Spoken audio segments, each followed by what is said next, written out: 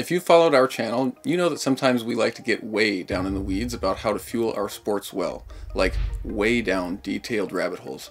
But sometimes you just need a good list. So here's your top 5 things to look for in your endurance fuel and hydration products. Number 5.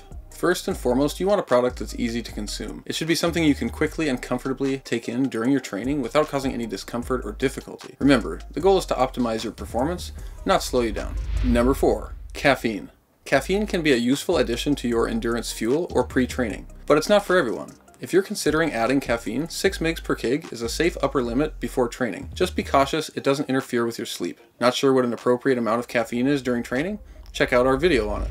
Number 3, the glucose-fructose ratio. The glucose-fructose ratio in your product is important, especially when you're consuming a lot of carbs. If you're taking in less than 60 grams per hour, the ratio is less crucial, but a mix of glucose and fructose is still beneficial. When you push up near 100 or 120 grams per hour, you need to aim to move the needle up from a 2-to-1 closer to a 1-to-1 mix of glucose to fructose. If you're not sure how to think about this ratio, watch our video on sugar words in endurance supplements to learn how to calculate sugar composition. Some basic sugar words you need to look for are sucrose, which is glucose plus fructose, dextrose, which is just glucose, and maltodextrin, which is lots of glucose, all strung together. Keep an eye out for these ingredients when selecting a product. Number 2 is sodium. Sodium is essential, especially if you plan on sweating during your training. Look for a product that provides 700 to 1500 milligrams of sodium while you're hitting your target hourly carbs. If you're not familiar with the basic sodium recommendations during training, check out our video on it. If you're targeting over 1000 milligrams of sodium,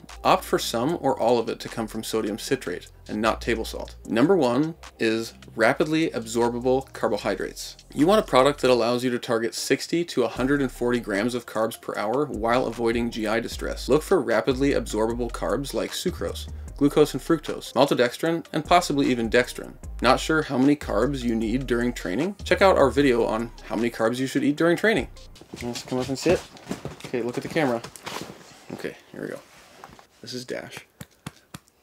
And there you have it, the top 5 things to look for in your endurance, fuel, and hydration products. Make sure to consider these factors when selecting the best fuel and hydration products for your training and for your racing. Don't forget to like, comment, and subscribe for more helpful tips and tricks. See you next time.